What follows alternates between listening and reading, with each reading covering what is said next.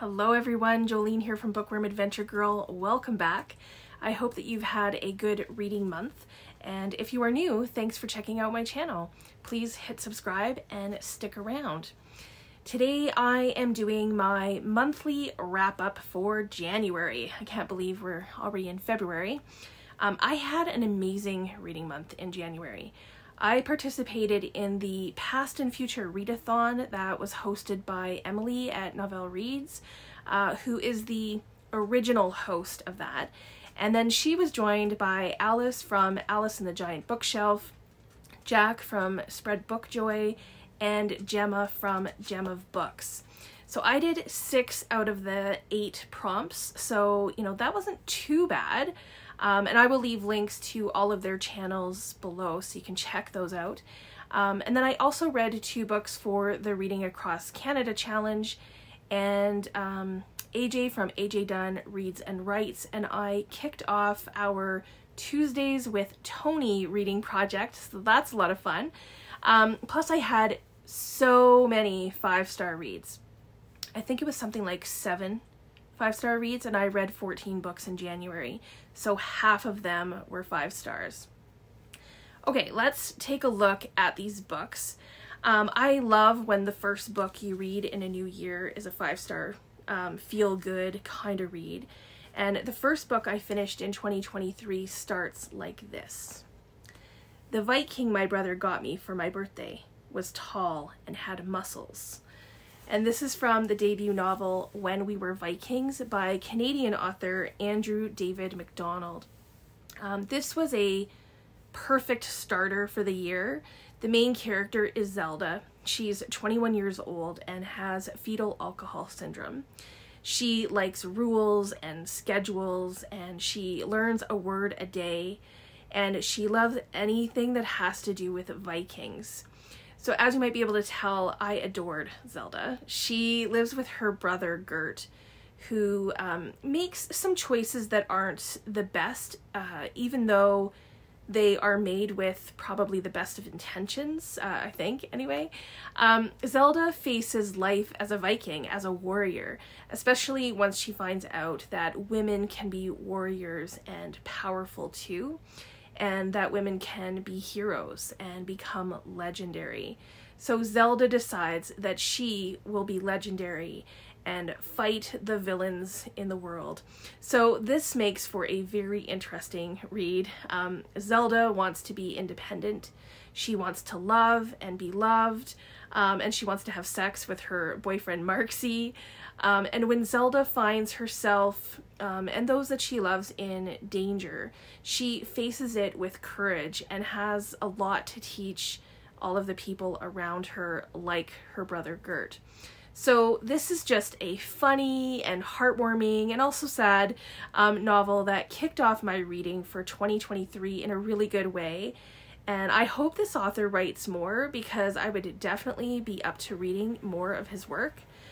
This fit the prompt for Past and Future Readathon, read a feel-good book to set the tone for the new year, so it fit that perfectly.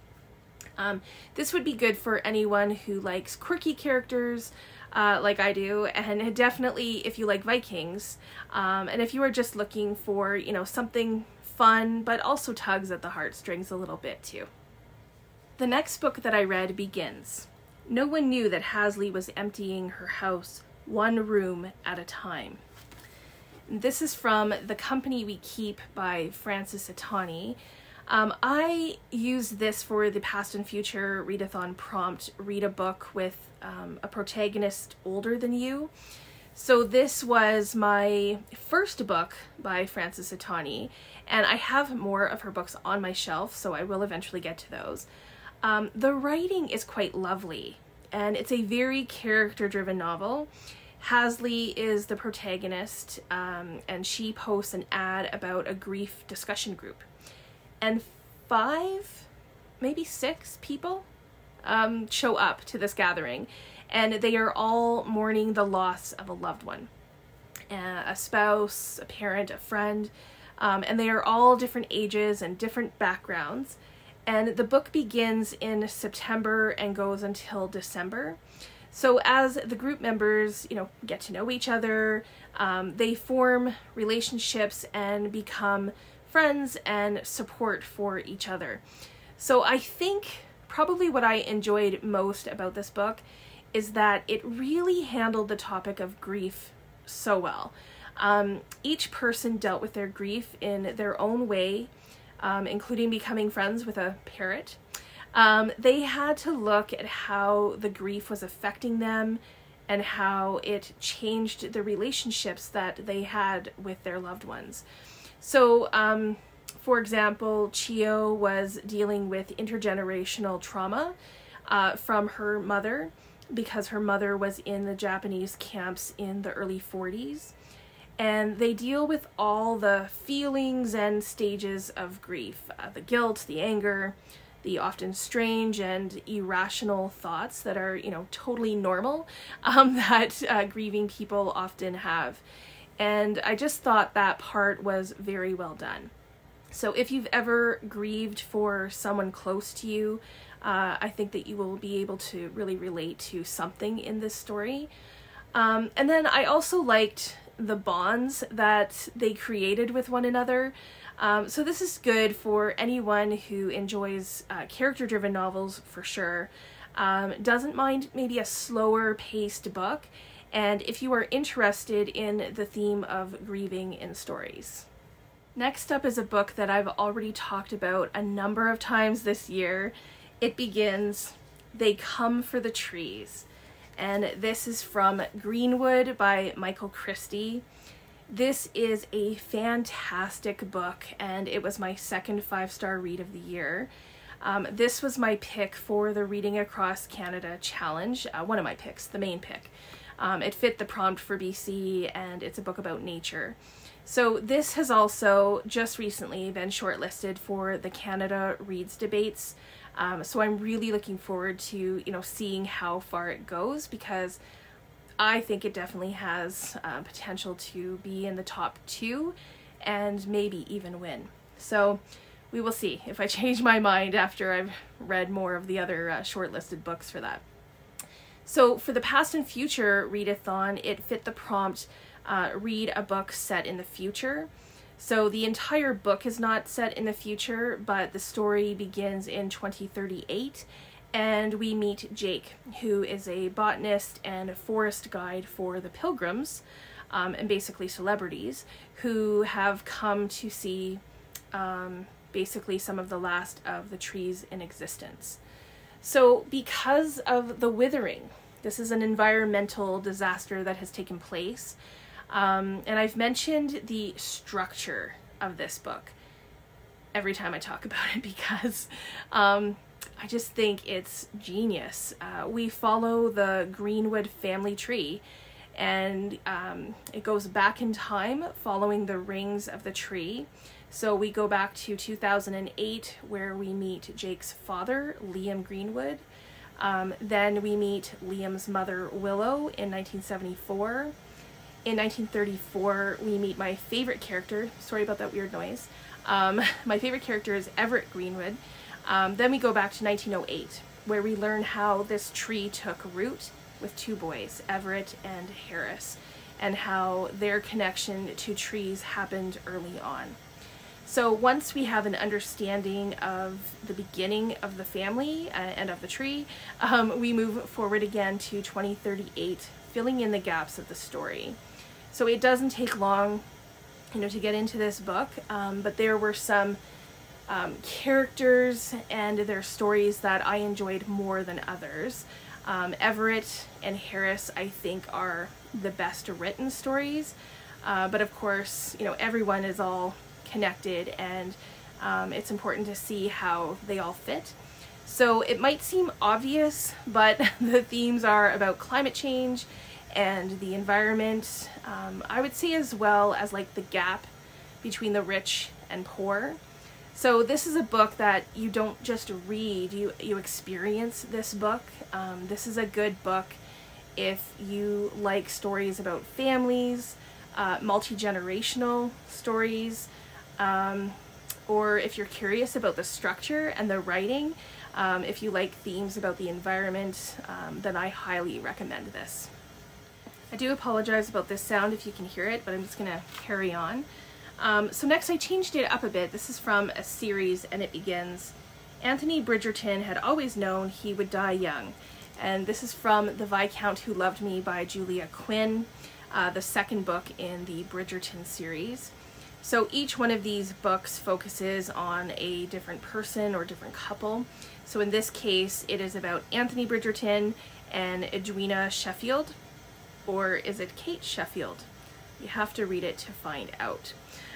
So this is a bit of an enemies to lovers trope and a forbidden romance.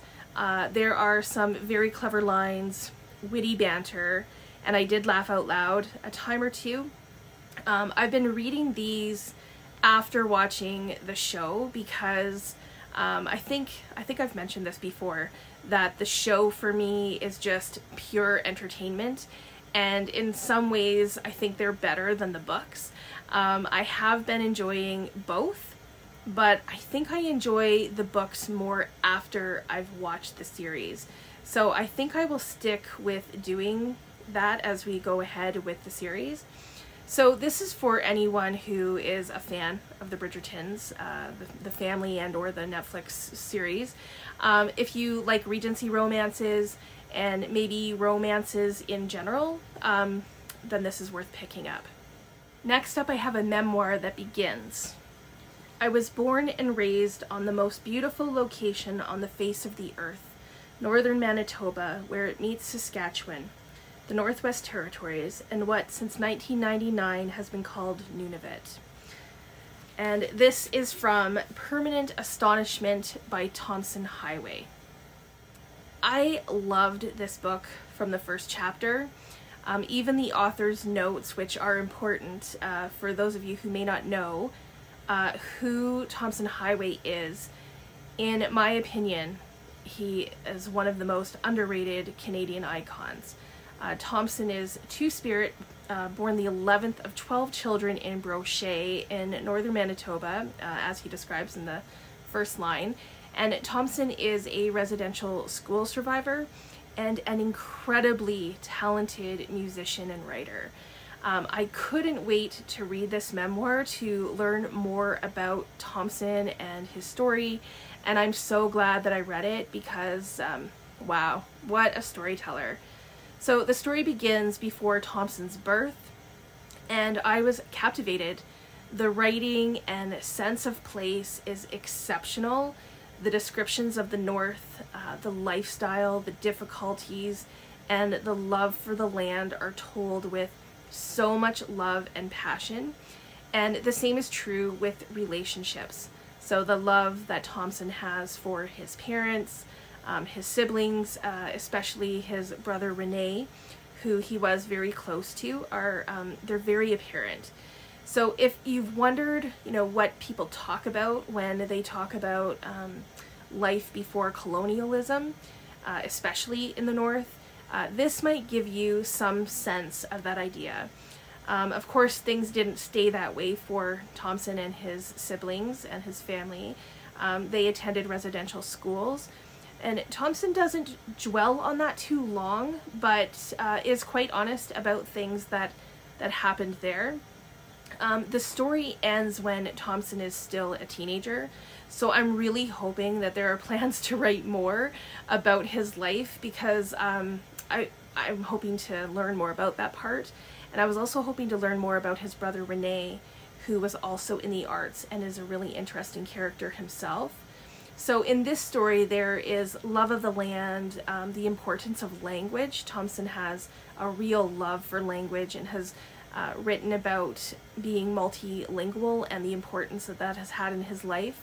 There's definitely some Canadian history if you are interested in that. And I just love how this was written in the fashion of storytelling.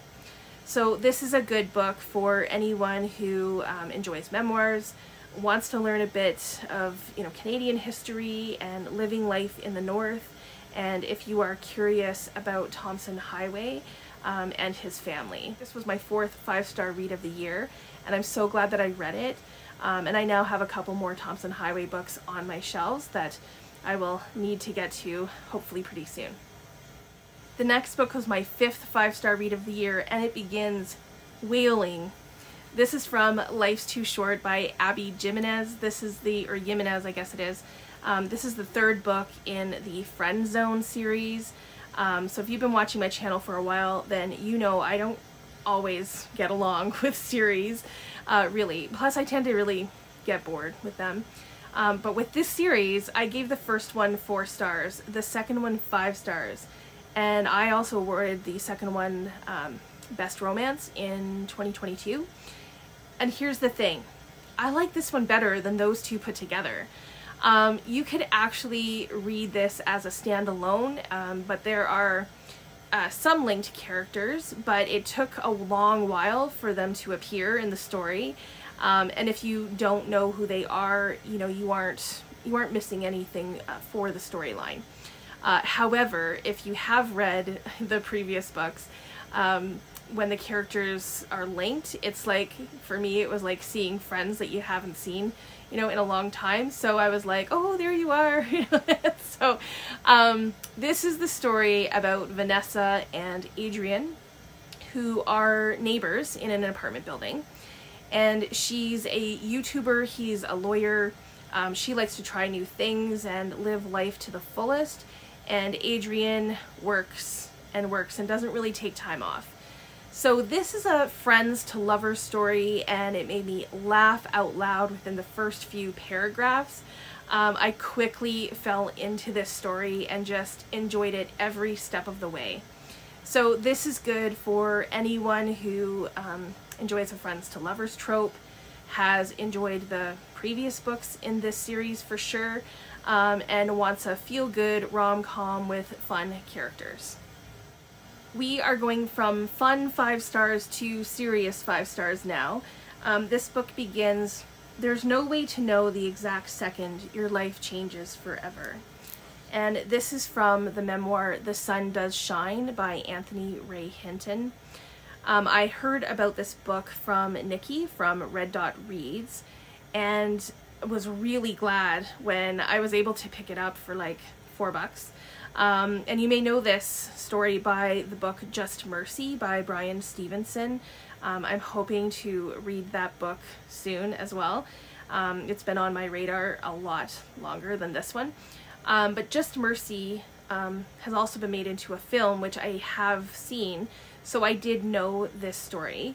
The Sun Does Shine is the true story how Anthony Ray Hinton spent 30 years on death row for a crime that he didn't commit.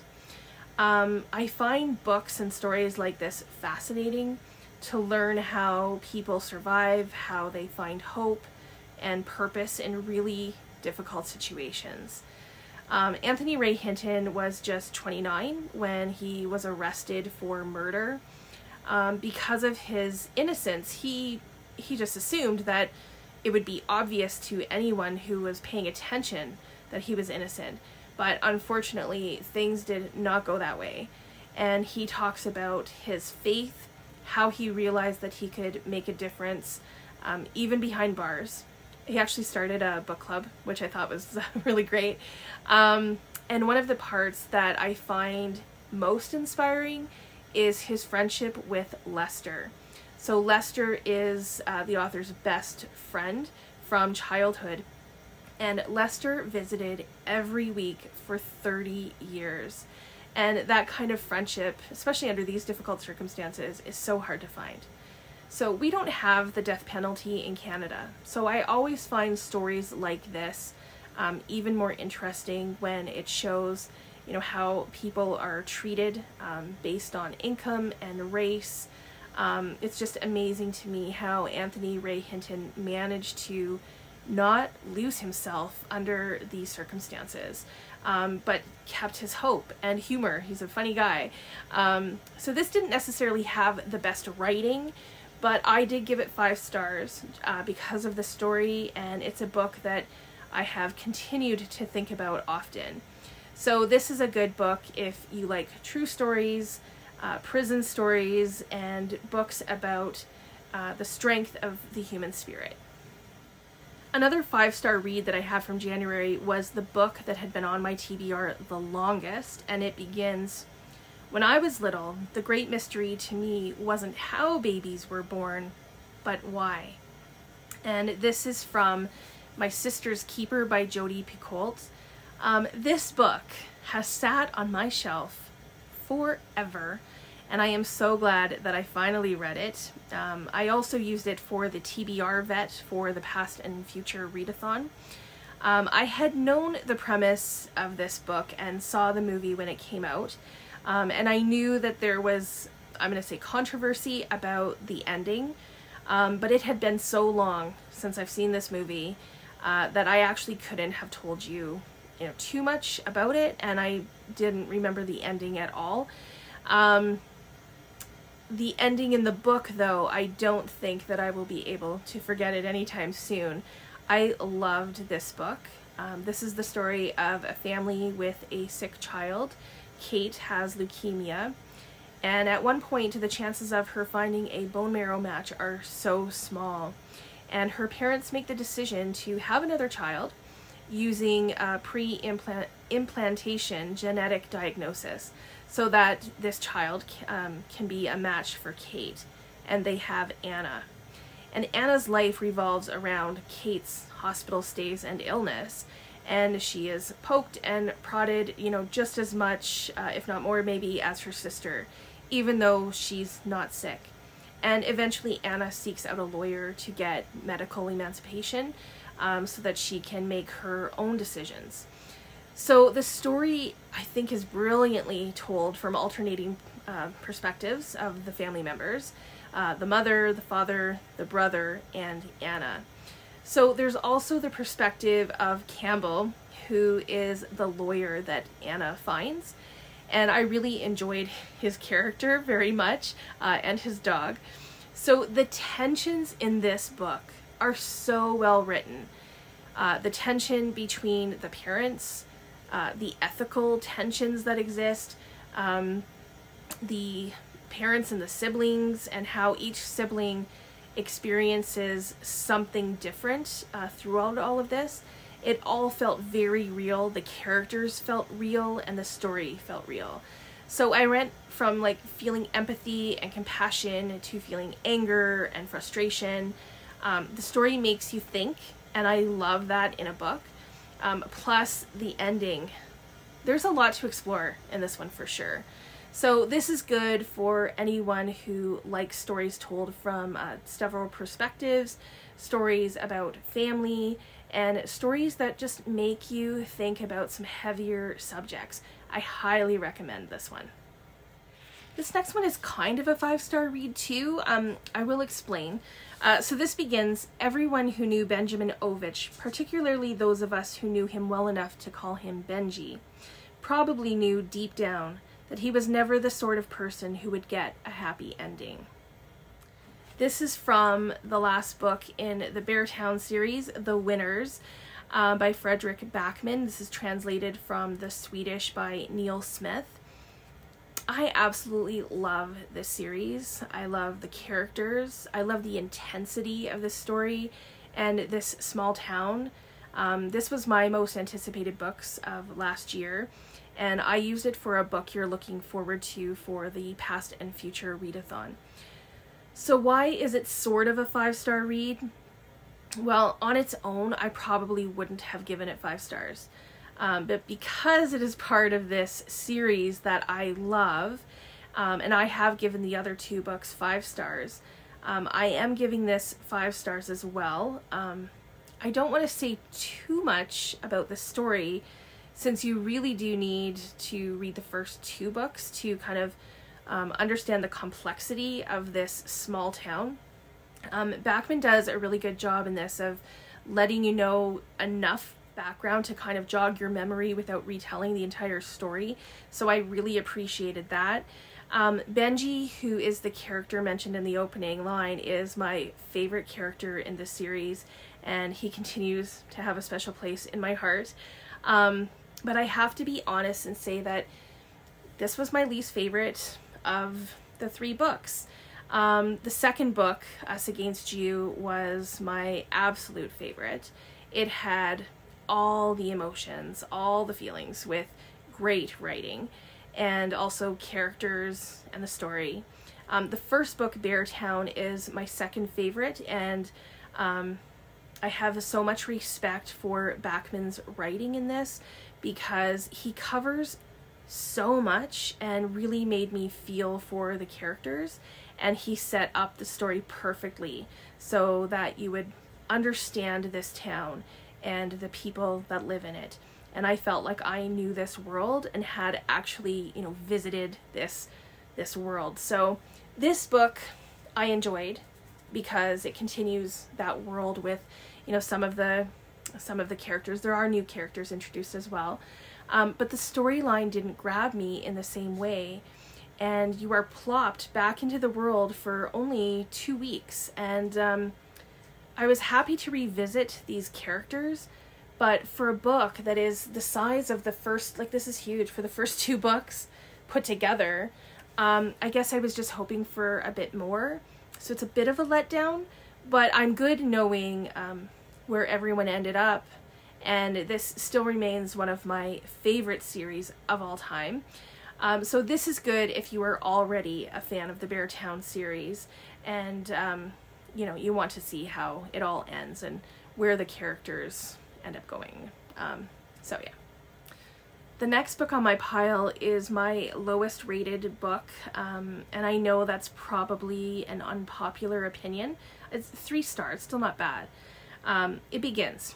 At 6:30 on the 21st of June, 1922, when Count Alexander Ilyich Rostov was escorted through the gates of the Kremlin onto Red Square, it was glorious and cool. So this is from A Gentleman in Moscow by Amor Towles. I have been anxiously awaiting reading some Amor Towles, and I do want to try his other books, so this hasn't put me off in any way. This one was just okay for me, but I thought that this was going to be a 5-star read because so many people rave about this book. So basically the story takes place in 1922, or begins in 1922, when Count Alexander Rostov is sentenced to house arrest in a hotel near the Kremlin. Now, I have been to Russia, so from the opening scene and the times that, places are mentioned, I could imagine where it was taking place. So that was kind of neat. But I think I was expecting more Russia. And it is there in some of the food descriptions and things like that, but just not in the way that I was hoping. I was also hoping to have some feelings for this main character who is basically the one driving the whole story. So there was empathy for him since, he was in isolation in a hotel for writing a poem. It was interesting to see how he found purpose in his life under these circumstances. And I really liked his relationship with the little girl that I can't think of her name right now. I think that was probably my favorite part, was that relationship. That and the ending. I think that was well done as well. But this is a book that I might forget, and it didn't impact me the way that I was thinking it would. So that being said, I'm glad I read it. And this is good for anyone who likes kind of closed room stories, character-driven stories, and stories set in Russia. This next book I'm not going to be talking about too much, but I did read it in January, and I used it for the Past and Future readathon prompt, a book from before you were born. So this is a few years before I was born. And the book begins, "Here is the house." And this is from The Bluest Eye by Toni Morrison, which I will be talking about next week, I think it is. I'll be talking about a lot more in depth for the reading project that I'm doing with AJ from AJ Dunn Reads and Writes, called Tuesdays with Toni. We will both be putting up videos on our thoughts about this book on Tuesday, so stay tuned for that to get all of that info. The next book is another one that I have said I am going to read for the past several years now, and I have always said that I wanted to read it in winter. And it begins. Mabel had known there would be silence. This is from The Snow Child by Eowyn Ivey. I'm going to be talking more about this one as well in a week or two. We'll see when I do a pairing video. But for now, I will say that this is a lovely, whimsical, magical story. If you've ever seen the movie The Odd Life of Timothy Green, it has those kind of vibes, except with a winter atmosphere that is incredible. It is based on a Russian fairy tale, and it takes place in Alaska in the 1920s. Jack and Mabel want a child, and in their grief and sadness, they build a snow child. And then the next day, the snow child is gone, and there is a young girl in the woods. Her name is Faina, I think it's how you say it, and there is something about her that is otherworldly. So as Jack and Mabel get to know her, they begin to think of her as their daughter, and this is just really a beautiful story, and for a debut, I thought it was stunning. The only thing that stopped me from giving this a 5-star rating was the ending. I don't know if I just didn't get it or what, but I was kind of let down a bit by it. But this is still a really good book, and I would highly recommend it. I will be sharing more of my thoughts about it, as I said, in a pairing video later on this month. So I have also put her second book on my TBR. I'm really looking forward to more of Eowyn Ivey's writing. So this is a good book to pick up if you like magical stories, if you like fairy tales, and books set in winter. This next book I read for the Reading Across Canada Challenge as well, and it begins, from a very young age, I went to galleries, art shows, dance performances, and music festivals. So this is from the introduction of Bloom Where You Are Planted by Beka Shane Denter. The introduction itself is very well written and explains why the author chose this particular project.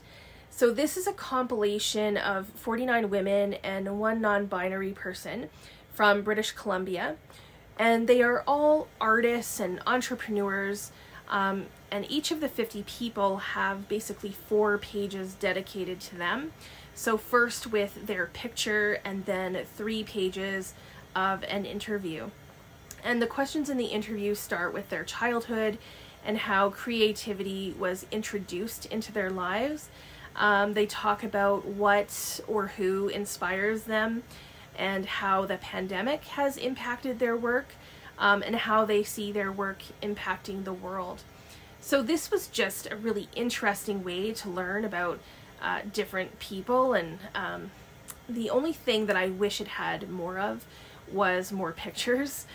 Sometimes the story is referred to a piece of art, or something that they're working on, and I thought, oh, I'd like to see that. So I do wish that there were more pictures, but other than that, this was a good book. It could be used as a coffee table book, I think. This is good for anyone interested in creativity, learning about creative people. And as I said, if you are looking for a really good coffee table book, then here's a really good Canadian coffee table book for you. The final book I read in February begins, We Have Your Daughter. And this is from The School of Good Mothers by Jessamine Chan. Oh, this book. This is one of those books that I wish my book club would have read, because I really want to chat about this book. Especially with mothers. So if you are a mother and you've read this, please let me know your thoughts on this story. This is another debut, and the idea of this book is so good. I don't think this ever says where it takes place. Does it take, but if I had to, okay, so I'm just gonna guess. I'm going to say futuristic USA. The government has programs for mothers who don't take good care of their children, according to them. The main character in this story is Frida. She neglected and abandoned her daughter, Harriet. She left for a couple of hours on a very bad day, and Harriet is sent to live with her father and his girlfriend, and Frida goes into the school for good mothers, where the women learn how to be a good mother using dolls that are programmed. And the programming is about, you know, how long to hug your child and how to teach your child certain things, and the women are watched constantly. So this does have kind of a Handmaid's Tale vibe to it, and the issues that are raised in this book are very relevant. I think every mother I know has thought at some point or other that they were a bad mom because of whatever reasons, whether they made sense or not. So I think this plays into that vulnerability, and of course there is no school for good fathers. So there's also the idea of immigrant parents and having different cultural approaches to parenting that aren't really understood. There's just so much going on here. There's a lot to talk about. The only reason I didn't give this 5 stars is because the training went on and on and on and on, and I didn't feel that there was really strong character development within that with Frida. I think that there could have been, you know, more plot maybe, but the ideas in this story that it's trying to get across is done well, and as I said, this one will definitely make you think. So these are the 14 books that I read in January. It was a really strong reading month. I don't think that I've ever had so many 5-star reads in one month before. So please let me know, you know, your thoughts if you've read any of these, or if you are interested in picking any of them up. Did you have any 5-star reads in January? I'd love to hear about that as well. I look forward to chatting with you in the comments. Thanks again for watching. I hope you enjoy the rest of your day, and don't forget to make every day an adventure.